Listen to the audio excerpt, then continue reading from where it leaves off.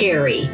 Thank you so much for joining me on this latest episode of Invisible Wounds Healing from Trauma. This is episode 19, and we're going to talk about what an abusive relationship is and what it looks like. I'm going to add a little disclaimer here because we're going to be discussing specific aspects of domestic violence or intimate partner violence, and it could be triggering.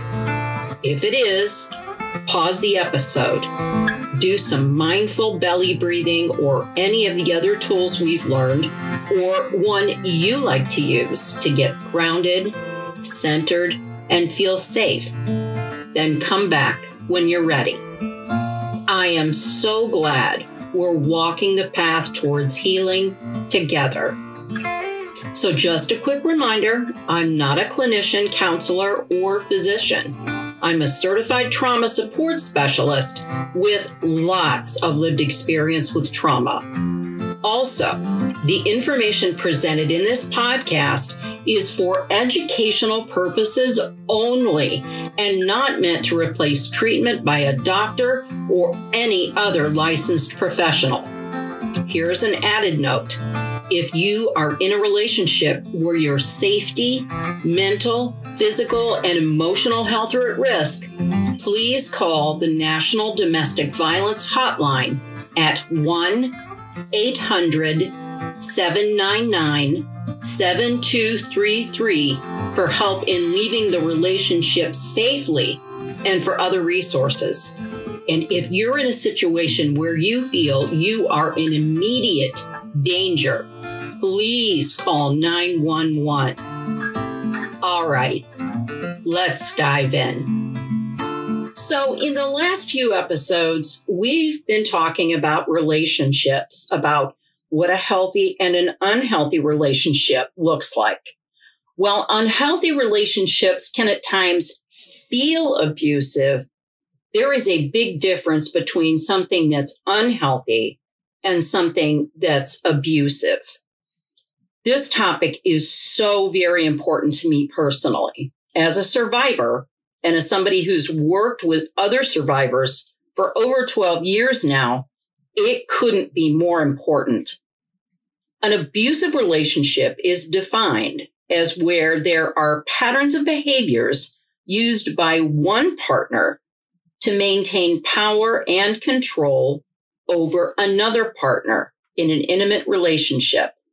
Yes, of course, you can be abused by other people, such as family members or friends, but we're talking today about a relationship involving two people in a romantic or intimate partner situation. I'm going to start off by saying abusers are slick. They hide who they really are until they've got us hooked. To everyone else, they're wonderful people. They're charming, well-mannered, funny. Everybody loves them. They seem to be pillars of the community. They help everyone out. They can seem to be a great friend, the one everybody can always count on. But that's the front they put on for the rest of the world. This isn't who they are behind closed doors. They absolutely know that what they do to their partner could get them into trouble. So they hide it really, really well from everyone else. When we first meet them, they don't have giant red warning labels on them screaming, "Danger, warning, run away." They should, but they don't. We're taken in by their charm, sense of humor, looks, manners. Everything about them pulls us in. I know when I met my abuser, and I was awfully young too, I was in my teens, I thought he was the end-all, be-all of everything. I thought he was everything I could ever want in a romantic partner. He was handsome and funny in that bad boy, Southern rebel kind of way. Everything about him drew me in. They shower us with love, kindness, caring, and they pay attention to everything we say. It's called love bombing. They listen to us, really hear us, and we feel understood maybe for the first time ever by another person. For those of us with a trauma history, it's like catnip to a cat. We soak up all that love and attention we didn't get growing up. We can also be drawn in by their intensity. They're passionate about things. Often, right after we start seeing them, and for me, it was literally like a week after I met my abuser, they can look deeply into our eyes and say something like, "I've never felt this way before about anyone, but I'm in love with you."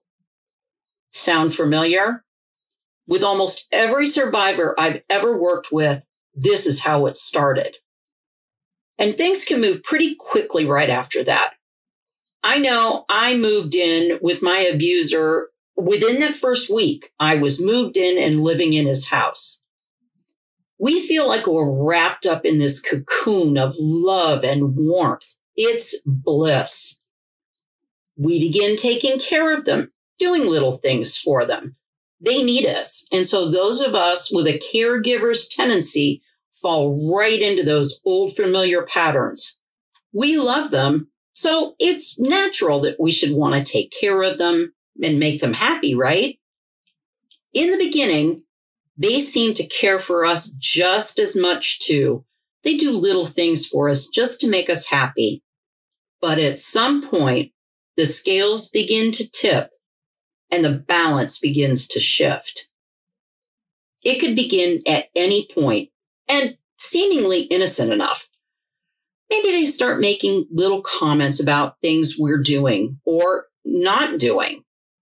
Maybe the meal we made wasn't quite right. Maybe the laundry did for them came out a little wrinkled and they don't like wrinkles. Maybe they make a little comment about what we're wearing on a particular day. Small things, nothing major. We apologize profusely and promise to do things better next time.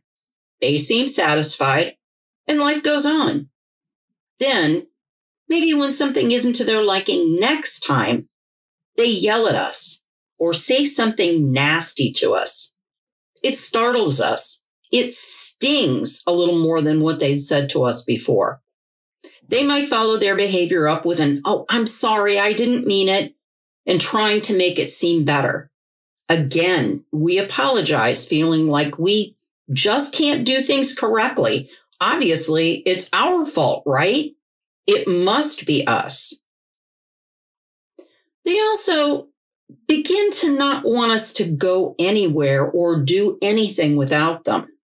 Now, when a relationship is first new and exciting, it's normal to want to be with that person most or all of the time, to do things with them, experience things together. However, over time, this being joined at the hip behavior becomes controlling. We might not even seem to be able to go to the grocery store alone or run an errand without them coming along. If we do, we might get questioned about what we did, who we saw, did we go anywhere else? They might be suspicious of who we were around, even going so far as to accuse us of cheating on them. After a while, to avoid these situations, we either have them come with us or we don't go anywhere at all. When I had my car, my abuser would take parts off of it and put them under his pillow at night while he slept to make sure I couldn't leave without him. Also over time, and almost without our even knowing it, they start cutting us off from friends and even family. At first, they'll go with us to family get-togethers or to see our friends. But soon, they might begin to make comments expressing their dislike for these people in our lives. Perhaps they make comments about how they feel these people treated us, or that they felt they saw these people manipulate us, talk down to us, whatever it might be. We begin to question these other people's motives in our minds, thinking that our abuser must be right. We must be missing something. So we might then begin to start making excuses for why we can't come to get-togethers anymore with our family or friends. You know, This has come up. I'm sorry, we're too busy. Another time. You know, those general types of excuses. But after a while, after hearing nothing but excuses from us at every invite, people might stop inviting us to come over or go out or do things at all. We opt out in order to keep the peace at home. Over time, this just adds to the isolation, cutting us off from any support system we might have had. The abuser tells us that they are all we need. But their friends, family, and connections are important. My abuser's friends were always around. The party was always at our house. They watched as he abused me in almost every way, and no one ever stepped in to help. I also had to help take care of his father, who had very advanced Parkinson's disease. He also drank very heavily. He would mess himself, and I was expected to clean him up and take care of him. He would also take every opportunity to grope me, every chance he got.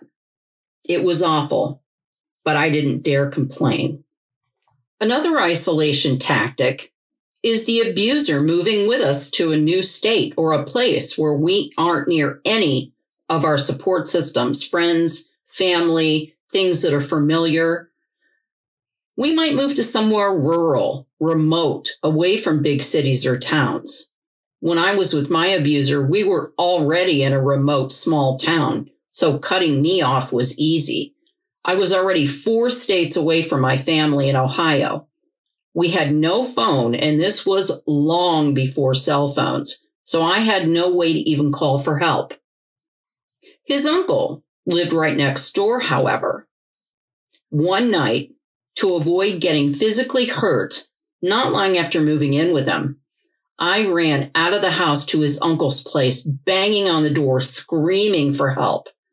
His daughter opened the door, and I begged her to let me in. I was terrified my abuser would find me. I knew he was right on my heels. I was completely panicked. From somewhere in the house, I heard his uncle tell his daughter to shut the door. She gave me a sympathetic look, then shut the door in my face. So needless to say, no help from them or anyone. They also might begin to sabotage us at work, if we're allowed to work at all. They might begin calling us constantly at work, checking up on us. The constant calls might be noticed by our coworkers or our boss. If abusers really want to cause trouble, they might begin calling our boss or coworkers directly, trying to get us fired by making things up about us. Then they might do things like disable our car or torpedo any childcare arrangements we might have. They might not leave us with money for public transportation. I wasn't allowed to work, and my abuser didn't work either. His father gave us money sometimes for food, or we literally had to go out and find our own food. There was one time someone my abuser knew hired us to clean up an old abandoned mobile home he bought. He was an older man, not married, and he wanted to clean up this mobile home to rent it out. The whole place was literally inches deep with mouse droppings and dead mice. It was awful. And I swear, one of my superpowers, unfortunately, now is I can smell mice anywhere. It was terrible, but I worked really hard at it every day. This man also took the opportunity to grab and grope at me every chance he got. When I finally did tell my abuser about it, he said it was my fault. He blamed me for it. As we become more and more isolated, the violence gets worse. It doesn't have to be physical either. That's still one of the biggest myths so many survivors still believe. You know, they didn't hit me, so it's not abuse. Emotional, verbal, mental, financial, sexual, and now digital abuse are just as damaging There were times that I was going through such torture in all of these other ways. I would often wish to myself that he would just hit me and get it over with. He would keep me up for days at a time, making me sit with him while he drank and listened to his music. He would get so drunk that he would forget who I was, and he would think I was just somebody he picked up. He would berate me, yell, threaten, and degrade me at every turn. It did get physical, too. Closed fist hits to the head, slammed into walls, slammed down on a concrete, against tables and furniture. He also liked to hold a gun to my head, hitting me repeatedly on the head with the butt of the gun. And when I would fall down, he would kick me repeatedly everywhere. I still have trouble with my right knee after a really vicious kick. I thought he'd broken my leg at the time. He also had a big, old, fluffy, sweet, sweet dog that he had just gotten when we first met. I loved that dog so much. He knew it too. So when he was feeling particularly cruel, in order to teach me a lesson, he would beat the dog with a shovel, the kind he used to dig in the ground with, the shovel part being heavy iron or steel. And he made me watch. That was the most horrible thing to me. So much worse than me being hurt myself. I would have endured anything to keep that from happening. And my abuser knew it. And he used it to keep me in line. Abusers also do something called gaslighting, and it can be a very effective method of control for them. It's a way to manipulate us in order to gain control. They make us question our own judgment, sanity, decisions, reality, everything about ourselves. They do this by making up lies and stories about things we say happened. They twist our view on things, saying that what we think happened either didn't happen the way we said it did, or it didn't even happen at all. They might minimize or be insensitive to our feelings, saying things like, "You're crazy," or "I was just joking," "You're being dramatic," or "You're making this all about you." They can be a bit of a know-it-all and will keep driving their points and opinions home. They can also flat out deny events that we say happened. They justify their version of events, and they can completely override our memories of things with untrue statements and beliefs. They can continually interrupt us, challenging every thought we have. They know that keeping us confused and doubting ourselves, lacking confidence in ourselves, just tightens the control they have over us. Then they use positive reinforcement, praising us for something they feel we did well, to throw us off even more. Again, we stop and question ourselves first. I mean, what they say makes sense, right? It must be us. There's that fundamental idea that something is wrong with us. It's our fault. I mean, they love us and just have our best interests at heart, right? We are also pulled along into their own personal drama, and this could look like anything from small issues to extreme situations. Like I said, abusers can have a hugely overinflated sense of themselves. They are always right, no matter what. And even though they put up a false self or a front to the world, they can challenge everybody, including the law. My abuser had been in and out of jail for several things over the years. He also had this sort of vigilante view of justice, which is why one night, after just moving in with him, I found myself sitting in the passenger seat of my car while he was driving with a sawed-off shotgun across my lap. He was going to go get someone he believed had broken into his house, something over a drug deal gone wrong. Thank God this guy wasn't home when we got there. So I'm going to share something that is an extreme example of getting pulled into drama. One morning, we were sleeping at the house, and it was about 7 a.m. There was this giant house-shaking boom. My first thought was that something had exploded, or else somebody had run into our house with a car. Suddenly, there were 3 guys in our bedroom with FBI jackets on, holding guns on us, screaming at us to get up. They ignored our repeated requests as to what was going on. They wouldn't tell us. They sat us in the living room and tore the house apart, going through absolutely everything. They showed us the warrant they had, but there were no specifics listed in it. They kept asking us questions about where we'd been recently. Had we been out of the state for any reason? After about 3 hours, they said they were taking us to the county sheriff's office for questioning. They put my abuser in a holding cell and sat me down at a desk. Finally, I got the details. Apparently, 2 weeks prior, a cab driver said he was kidnapped at gunpoint by a man and a young woman in Washington, D.C.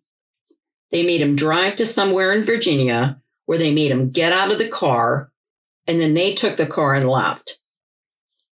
When he reported the incident to police, he worked with an artist to create composite sketches of both people. When he was shown photos, he picked out my abuser's picture and said he thought it was him. Then somehow they showed him a picture of me, and again he said it looked like the young woman who was with the man. The cab driver said that this woman seemed quiet and afraid.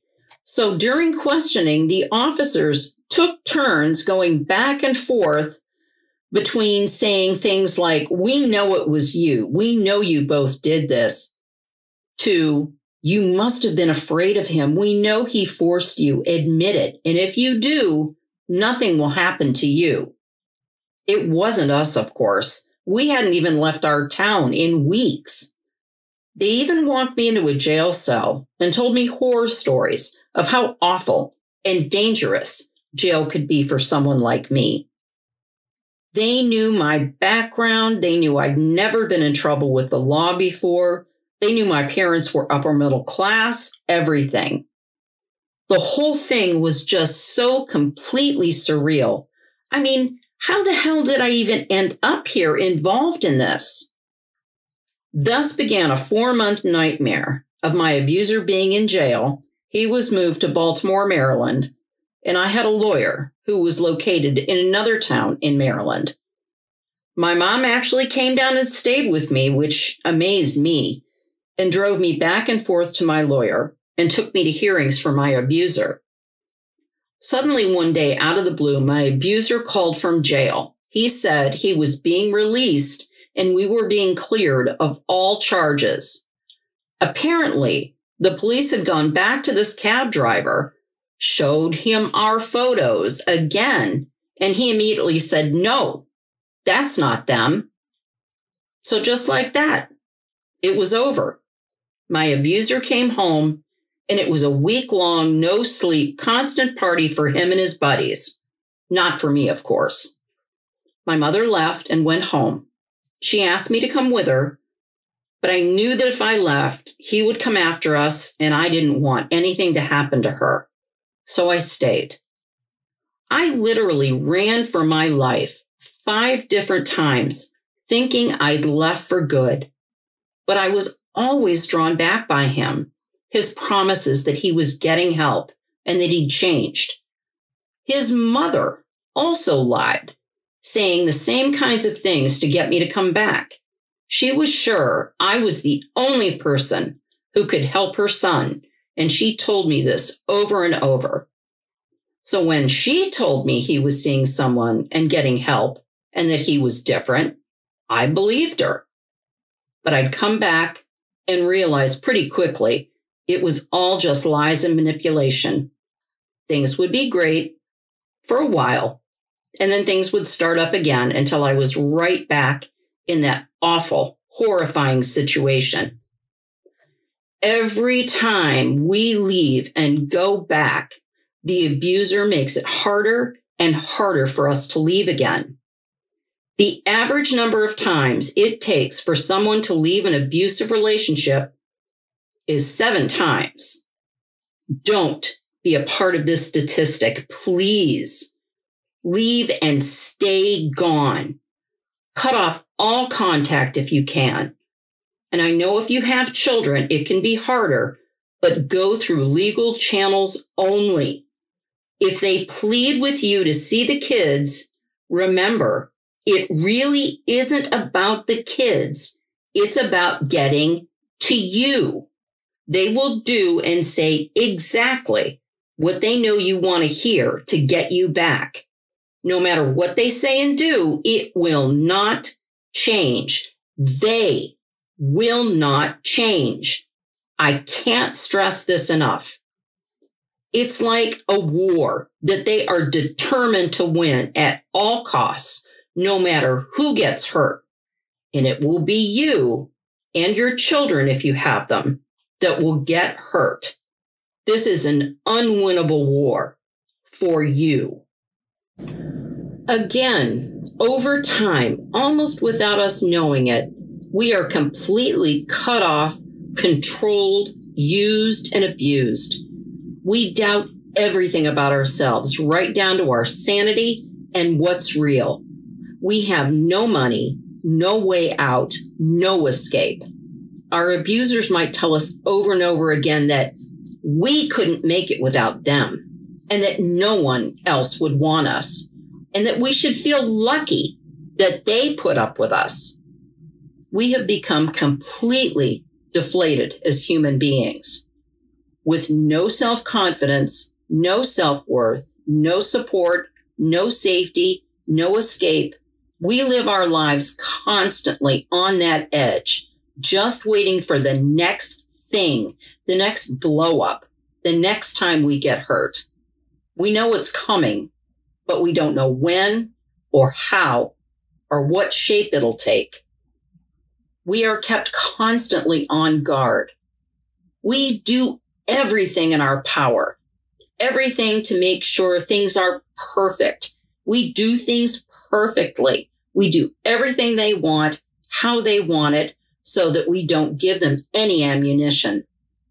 But it doesn't matter how hard we try, how perfect we are, look or behave. They will find something, anything to find fault with us. One time I was literally beaten for stirring a pot of soup with the wrong spoon. No human being can ever be perfect. It just doesn't exist. Human beings are perfectly imperfect, and we all make mistakes, have flaws. But it's okay. That makes us who we are. What no one ever deserves is to be with anyone who exploits us, hurts us, uses us, or abuses us in any way. I have gone over some of the most common forms that an abusive relationship can take, but it is by no means a complete list. There could be things you're experiencing, and if it feels wrong to you in any way, please plan to get out as soon as possible. When you're trying to leave an abusive relationship, either on your own or with children, safety planning is crucial. Here are some things you can do to help you get out safely. The overall plan is to be able to leave safely and quickly when you need to. So first, if you have children and it's age appropriate, discuss your safety plan with them. Think up a code word, something that they will know and remember. Teach them that if you say that word to them, they need to either run out of the house to a neighbor or know that this signals you'll be leaving. Teach them how to call 911. Also, if possible, have them memorize your address and phone number to be able to give it to a dispatcher or police officer if needed. So first, begin to put away important documents and information you will need to take with you. This could be social security cards, ID cards, driver's licenses, visas, passports, birth certificates for you and your children, immunization records, medical records, any important personal documentation that you might need. Put all of the necessary information in a bag or backpack, something you can grab and go with in an emergency. Place it somewhere your abuser won't find it. Also pack a couple of days' worth of clothes for you and your children as well. Get refills of any medication you or your children need and hide them in your grab-and-go bag. Plan for a place to go. This could be a friend, a family member, or a domestic violence shelter near you. Make sure you have all of the numbers you need. Also make sure you have your local domestic violence shelter's hotline or crisis line in your phone so you can call immediately if you need shelter. It's a good idea to call ahead to the shelter and talk to an advocate and ask them about their procedure for being admitted to shelter. Digital safety is also hugely important. Remember, your abuser can track your online browsing history, so be sure to clear your browser after every computer search. So, for example, if you use Google as your browser, go to your search history in My Activity. You can choose the search history you want to delete. In most browsers, you can go into Settings and delete your browsing history there. And this goes for your cell phone as well. A good idea is to have a backup cell phone hidden where you can get to it easily in an emergency. It doesn't have to be any fancy. It could just be a basic, cheap phone, something you can use to call your emergency numbers or 911 if your abuser takes your main phone. If you have a car, keep it full of gas. Make an extra set of car or house keys accessible only to you and hidden in case your abuser takes your keys. If they disable your car in order to keep you from leaving, call 911 immediately. If you can, begin to put money aside in a bank account that only you have access to. Make sure that you keep PIN numbers, passwords, everything private and safe and only accessible to you. Believe me when I tell you that intimate partner violence or domestic violence is an equal opportunity employer. It doesn't matter what your background is, your education level, how much money you have, what race you are, nothing. It doesn't matter. Anyone from any and all walks of life can find themselves in this situation. I mean, when we meet someone and we fall in love, we all want it to work out. We want it to be that thing that we're looking for, whatever it is we feel we need from a romantic partner. For those of us with a trauma history, we're looking to fill up those holes our experiences left us with. Many of us have this ideal built up in our minds. We fall in love with the idea of being in love, and we can often miss or dismiss things that tell us that things aren't right, that gut feeling that warns us, that inner voice is telling you the truth. Listen to it. Trust it. There is hope and help available. Again, please call the National Domestic Violence Hotline at 1-800-799-7233 so that you can plan to leave an abusive relationship safely and to get other resources. And if you're in a situation where you feel you are in immediate danger, do not hesitate to call 911. Okay, deep breath. That was a lot. Thank you for sticking with me during such a hard and awful subject. So this is where I like to close us out with a new exercise and something we can add to that mindfulness toolbox we're building together. Remember, you don't have to do it now or at all if you don't want to, but you might just listen and tuck it away in your mind for future reference. We always start with our mindful belly breathing. Breathe slowly in through your nose, your belly naturally pushing out as you inhale to a count of 5. Hold your breath for a count of 1. Then slowly exhale out of your mouth. Your belly should naturally move in as you exhale to a count of 5. Do this 5 times. I want to do an easy exercise that supports us in feeling safe. This is a mindfulness visualization exercise that's easy to do. Continue with your mindful belly breathing. You can do this with your eyes open or closed. It's up to you. If your eyes are open, have them rest on something gently. Maybe something that isn't a busy spot. Maybe a blank spot on a wall or a door. Think of a time where you felt like you were your best self, the most calm and the most safe. Where were you? Picture that place in your mind. Hold that image where you're your best self, where you're safe and calm.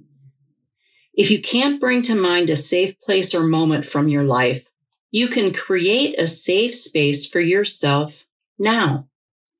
It can be anywhere in the world or anywhere you can imagine, as long as it feels safe to you. Continue breathing slowly in through your nose and out through your mouth. When you identify that safe place, look around you. What do you see? Casually explore your safe space. Picture yourself looking around or even walking around. Is there a person there with you? Someone who makes you feel safe? If so, invite them to explore with you. If not, continue to explore your safe space on your own, being completely at ease and calmly noticing what is around you. Continue slowly breathing. Notice anywhere in your body that may feel tense. Where is this feeling located? Where is it in your body that you feel this tension? Wherever it is, place your hands gently on that area. If you have an overall feeling of tension that you notice, you could just place your hands on your heart. Continue holding the image of your safe place in your mind. If you're through exploring, you could imagine a nice place to sit and rest. Feel the safety, calm, and peace of that space. Continue breathing slowly. You can stay this way for as long or as short a time as you wish. It's completely up to you. When you're ready, bring your awareness back to your breathing. If your eyes are closed, open them when you're ready. How do you feel? Do you notice any lessening of your tension? Do you feel calmer, more grounded, a little bit more relaxed? I hope these exercises are something that you found helpful, and it's more tools that we're adding to our mindful toolbox that we're building together. Whenever you need to go to that toolbox and pull out any skill we've learned in order to feel more grounded, safe, and connected, do it. I've created a list of all the techniques and exercises we've learned on my website, invisiblewoundshealingfromtrauma.com, and we'll add to it as we go along. I've also put each exercise to beautiful music and video on my YouTube channel, Invisible Wounds Healing from Trauma. Please subscribe if you like what you see and hear. Thank you so much for taking the time to listen today and for listening to an extremely difficult topic. And please keep on listening. Wherever you listen, please like, subscribe, favorite, follow me, and share with people you might think could benefit from it. And what you think really matters to me too. So comment on the show, let me know what you think, whatever's on your mind. You can find me on Facebook at Invisible Wounds Healing from Trauma, Twitter at Carrie Walker 58, and my website, invisiblewoundshealingfromtrauma.com. Look for my new episodes dropping every Monday on all of your favorite podcast, music, and listening apps, on the web, for Android, and for Apple. Please take extra good care of yourself, and we'll talk soon.